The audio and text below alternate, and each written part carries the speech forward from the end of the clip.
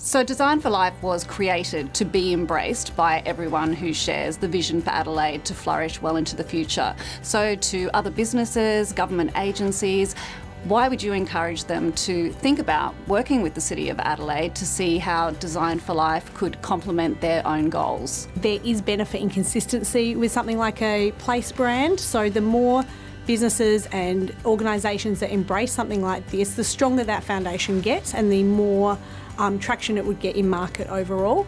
I think also Design for Life is a flexible platform, so this is not necessarily about changing logos, changing colours, changing how a business presents themselves.